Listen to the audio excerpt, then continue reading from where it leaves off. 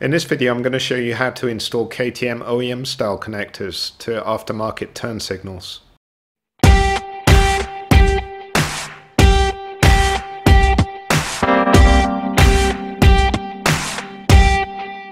So I'm installing a new subfender on my 2017 250XC. As you can see, I've already mounted some aftermarket flush mount turn signals. These didn't come with connectors, so I'm keen to use the stock KTM wiring harness connectors.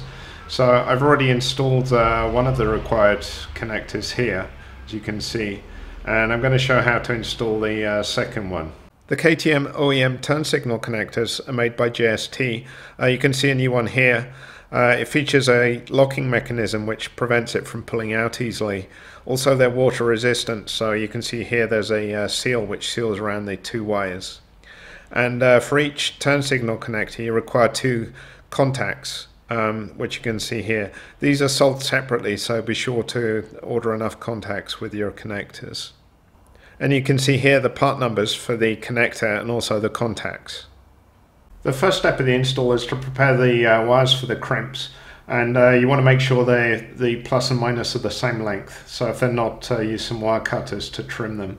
And then you want to strip off about 3 millimeters of the insulation of each wire.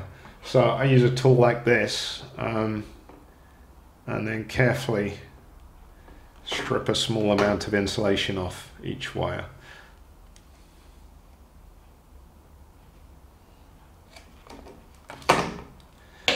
Right, now we're ready to install the connectors, and you need to crimp them onto the wires. And I found this tool made by Engineer. The model number is PA21, and it works extremely well for these connectors. So I recommend getting this tool if you're going to do this. Then to install the connector, you simply lay the wire in the connector, make sure it's lined up correctly and that all the copper wiring is inside the connector here, and then get your crimp tool. And on the PA21 there's sizes from 1.6 up to 2.5, and you want to use the smallest one, 1.6. And if you look at the dies, the top side has the curled bit, so that goes on the open side of the connector. So make sure it's lined up correctly and then crimp it down hard, and then you can release it and push the connector out. Next you're ready to crimp the insulation part of the connector. And because the insulation pushes it out a little bit, it's important to press it slightly to make the prongs parallel. So the tool has this flat piece like pliers, which you can use to carefully press those a little bit. And then you use the 1.6 die again.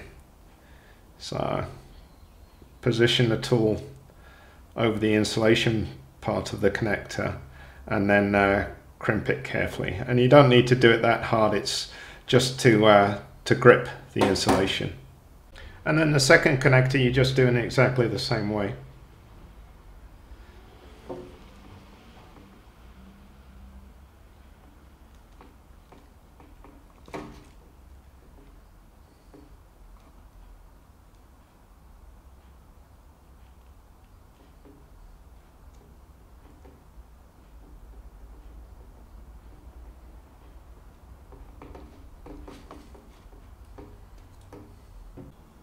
Here you can see both of the connectors installed, and you can see the wire crimp and the insulation crimps, both completed and good quality. Next, before you install the contacts into the connector, be sure to install the waterproof seal.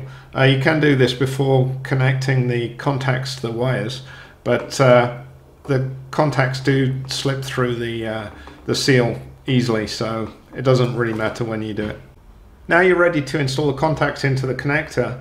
The connector body, where the contacts fit in, it's a very tight tolerance. So if you have any parts of the connector sticking out, it won't fit in easily.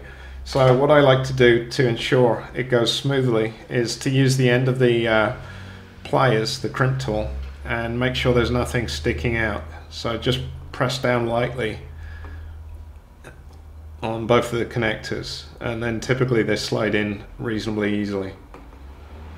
You'll also find if you're using thicker wire or thicker insulation, if it sticks out further than the connector, it won't go in easily, so you have to trim the insulation off if that's the case. And then the orientation of the turn signals, if you're looking at the connector like this with the catch here, you want the red wire on the right side. So make sure you get the orientation correctly for LED turn signals. And then press in and you'll feel and hear it click. And then you just do the same for the other side. So the negative side goes on the left and it just clicked in there. And then you can use a pig tool to carefully push the waterproof seal in. And that's the install of the connectors complete. And here you can see the sub fender installed on the bike, and if I switch the turn signals on, you can see how bright they are.